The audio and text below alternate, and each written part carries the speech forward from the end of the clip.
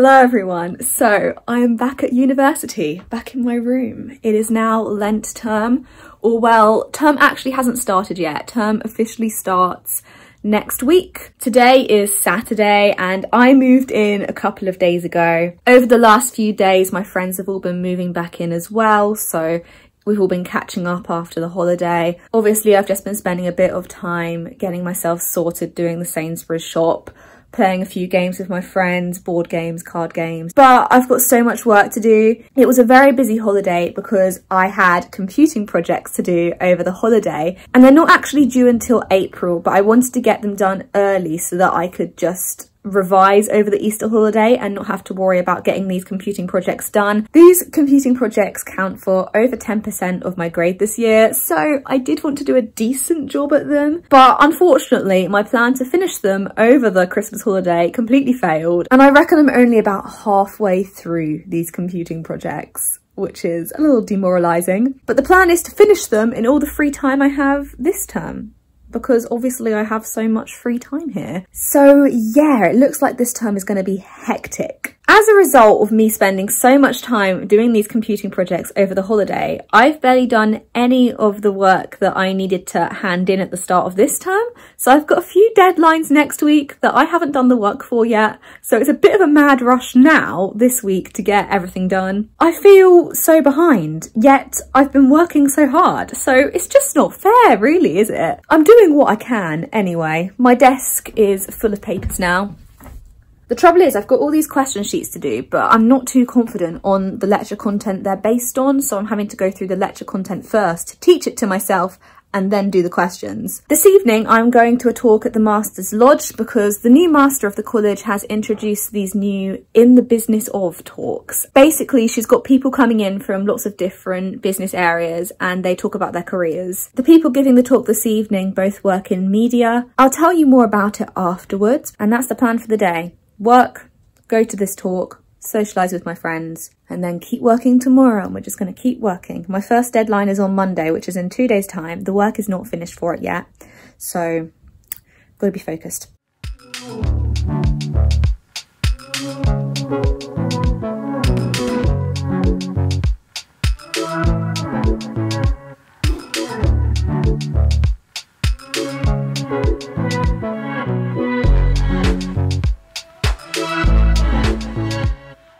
Good afternoon everyone. So it's Sunday now. I sat in my armchair for a long time yesterday evening. I quite enjoyed having a more chill evening yesterday.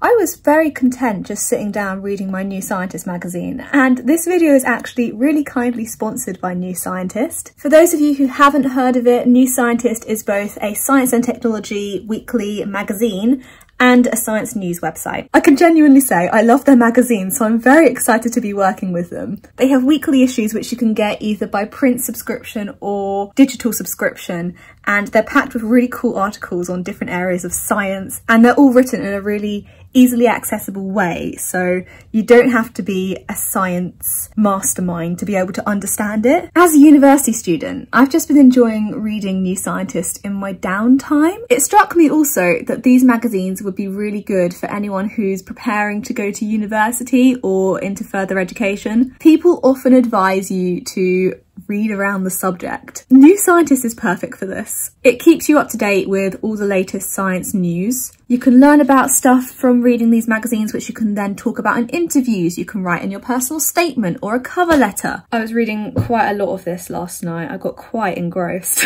As an astrophysics student, I get particularly excited when I see any article relating to space. This issue had an article on fast radio bursts. I'd actually heard of fast radio bursts before reading this article because a few other people on my course are writing literature reviews on fast radio bursts. They are blasts of radio waves that last a very short time, a few milliseconds, and we don't know what causes them. They're from some sort of high energy astrophysical events. They also sometimes repeat. So in this article it talks about a research group watching in the direction of two different fast radio burst sources and comparing them, and one of them did regular repeats, while the other one I didn't see any activity from. And the other article I really liked in this issue was one about the Mars 2020 rover. So it's scheduled to launch in July, I believe the article says. Yep. And this is it. And it's in this room, which is like a clean room. People are only allowed in these suits. It says here, these restrictions are even more severe for engineers working on the most sensitive parts of the rover who aren't allowed to shower before work for fear of soap residue.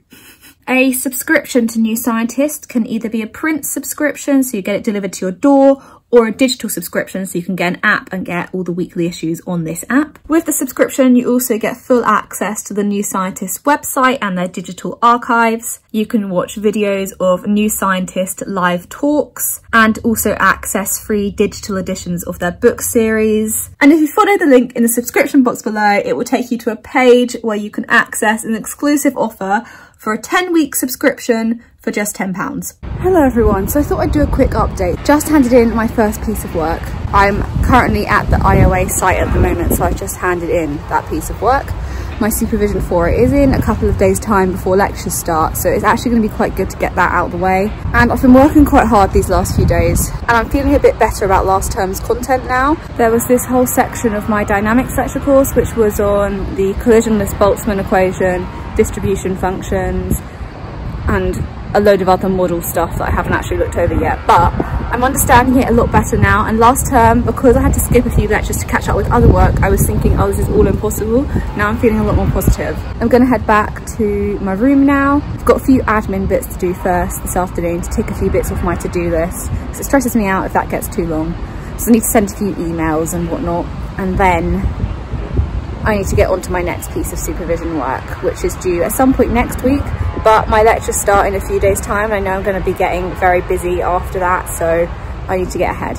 In the evenings, I've mostly been playing board games with my friends. I've been staying up quite late, like past midnight for the past few days, and then getting up about 9:30, not starting work till 10:30, so I'm gonna have to change my sleep schedule for when lectures start. Yeah, it's all quite positive. It's just nice to be back with my friends this week, and yeah. The other good news is my bike has 2 working bike brakes now.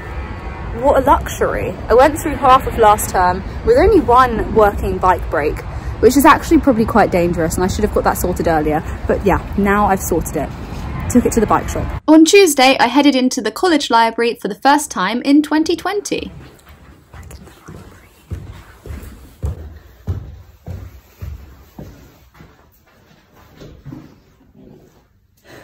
So I just did an hour and a half in the library, which is good. I'm now breaking for lunch. I didn't start that early today because I went out for coffee this morning with a friend, but that was quite focused studying I did just then. So if I can keep that up after lunch, ideal. I'm feeling pleased with myself because I just cracked a problem that I really didn't understand. It was like the condition where the velocity distribution is axisymmetric, and I didn't really think it through. But it's all good now. Okay, I have consumed lunch. Had a good chat with my friends in the kitchen. Enjoyable. It's very windy today. It's been about an hour though, and an hour is all I've allowed myself for lunch today. An hour is plenty.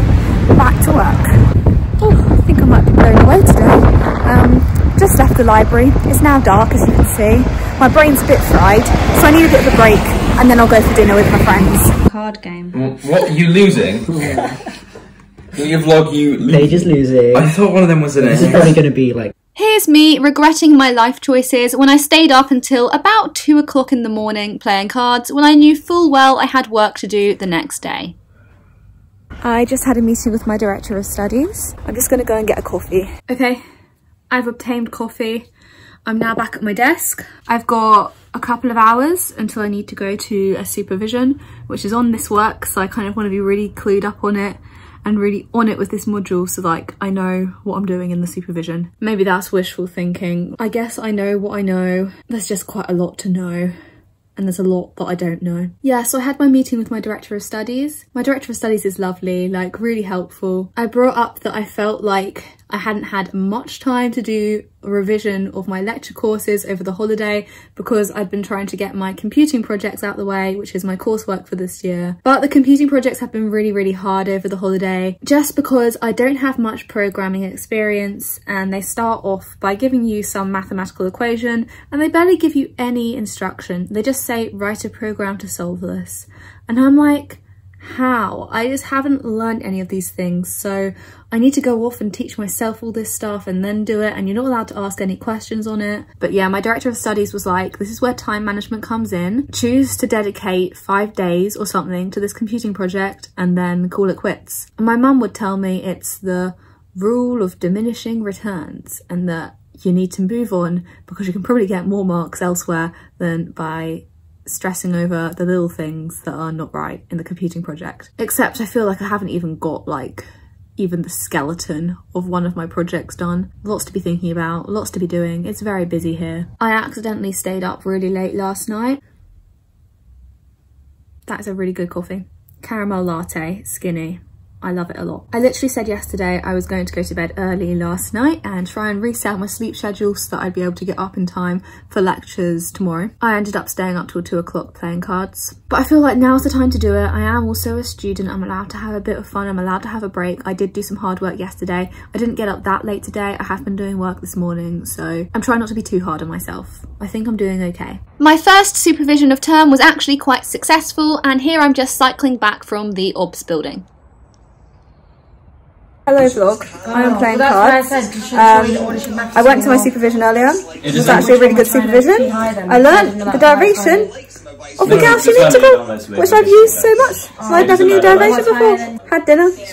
Now I am learning a card game that I kind of know. Yeah. You can put. And I'm going to end the vlog here, so thank you very much for watching. Please give the video a like if you enjoyed it, subscribe, hit the notification bell, go follow me on Instagram, all that good stuff, and I'll see you soon with another video. Bye!